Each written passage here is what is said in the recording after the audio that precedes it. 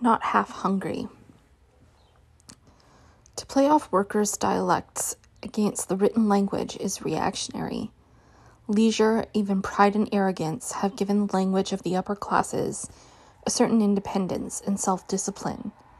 It is thus brought into opposition to its own social sphere.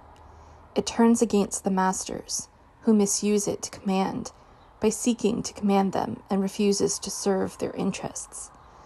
The language of the subjected, on the other hand, domination alone has stamped, so robbing them further of the justice promised by the unmutilated, autonomous word to all those free enough to pronounce it without rancor.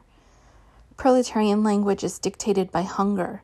The poor chew words to fill their bellies. From the objective spirit of language, they expect the sustenance refused them by society. Those whose mouths are full of words have nothing else between their teeth. So they take revenge on language. Being forbidden to love it, they maim the body of language, and so repeat in impotent strength the disfigurement inflicted on them. Even the best qualities of the North Berlin or Cockney dialects, the ready repartee and the mother wit, are marred by the need, in order to endure desperate situations without despair, to mock themselves along with the enemy, and so to acknowledge the way of the world. If the written language codifies the estrangement of classes, redress cannot lie in regression to the spoken, but only in the consistent exercise of strictest linguistic objectivity.